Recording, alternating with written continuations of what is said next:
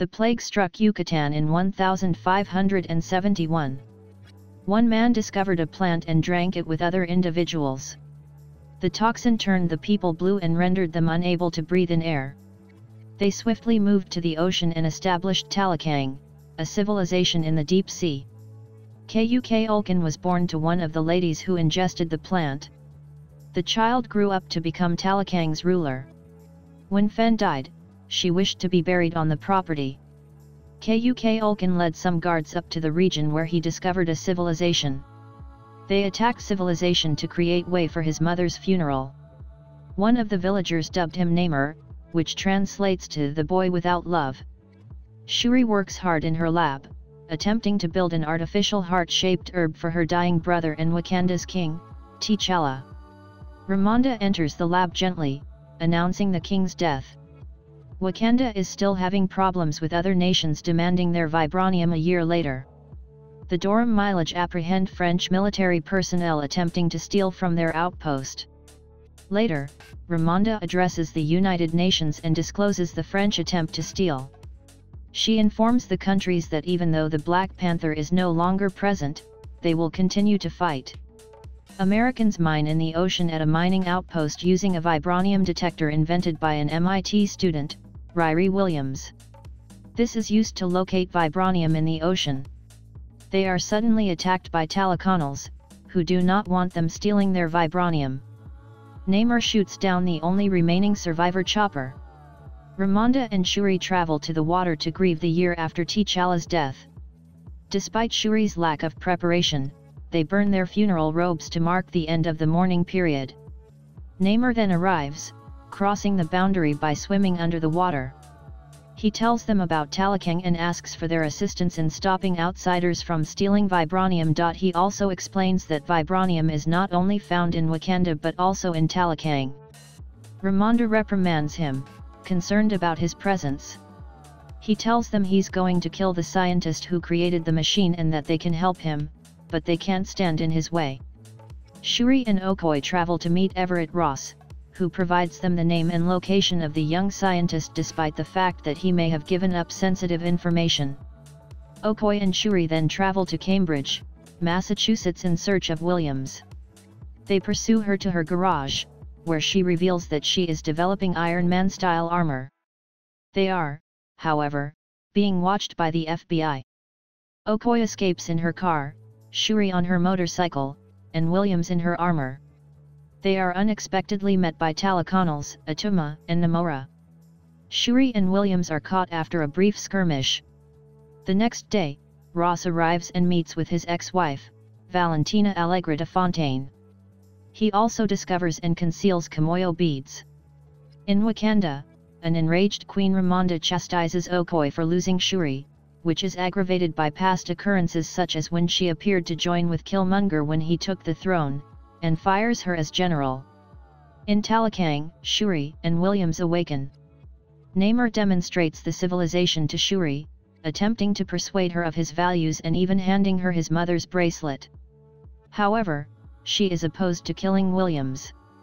Meanwhile, Ramonda travels to Haiti to visit Nakia, who departed Wakanda 6 years ago. She requests that Nakia locate Shuri for her. Nakia conducts some snooping and discovers the place. She then separates Williams and Shuri while Ramonda discusses Namor's plan with him. They return to Wakanda, only to be tormented again when Namor and his people invade.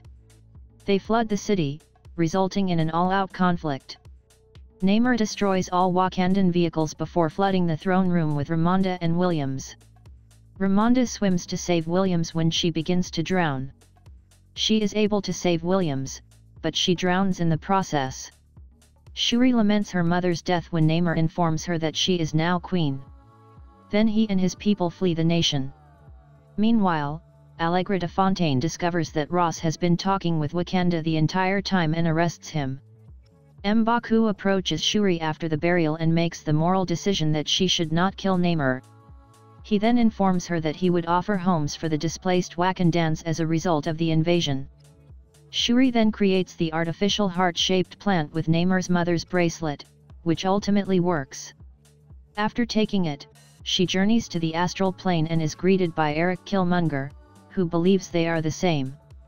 They debate briefly before Shuri declares that she will murder Namor for vengeance. Shuri gets out of bed and puts on a suit. She then appears as the Black Panther at a meeting between M'Baku and the Elders. In preparation for the conflict, Shuri and Williams determine they may weaken Namor by heating his body to the point where it can no longer get oxygen. They then create a second set of Ironheart armor. Shuri gives Okoye new armor, called the Midnight Angels, that functions similarly to Iron Man's. Okoye enlists Inika to join her two-woman crew. They deploy a vessel in the ocean to draw the Talaconals into a trap. Namor appears to have the upper hand as the combat begins. However, Black Panther captures him aboard a Royal Talon fighter as they flee the conflict. Meanwhile, the Dorum Mileage combat the Talaconals on the ship's side, while the Jabari tribe, Nakia, and others fight the Ones. Namor is weakened when the Black Panther heats up the Royal Talon fighter, but he begins to break free with his spear. Black Panther fires a blast from her vibranium gauntlets, causing the entire ship to explode, dropping the two enemies down the island below. The two continue to fight until Namor impales Shuri. Instead of killing her, he is more concerned with getting to the water before he dies. An injured Black Panther breaks away and runs in front of Namor, who is hobbling. She then exclaims "Wakanda Forever," as she armors up, blasting Namor with a blast from the exploding Talon fighter. As he collapses, he is set on fire. She looms over him, ready to kill him, when she remembers her brother, T'Challa. Namor expresses appreciation to the Black Panther and joins her in returning to the conflict scene and ordering everyone to cease fighting. The Black Panther then cries "Wakanda Forever" once more, which the rest of the cast repeats. Williams returns to MIT without her armor because the Wakandans do not want any issue with allowing her to keep it. Shuri flees to Haiti rather than contest the throne, which is eventually challenged by M'Baku. Namor later paints in his chamber while Atuma greets him. Namor assures her that their new partnership with Wakanda will benefit them both. Okoye escapes from detention on his route to prison. Shuri visits Nakia in Haiti before departing for the beach, where she burns her funeral ceremonial robe, allowing her to truly weep. Shuri learns in a mid-credits sequence that Nakia and T'Challa have a son, Toussaint, whom Nakia has been raising in secret away from the pressures of the monarchy.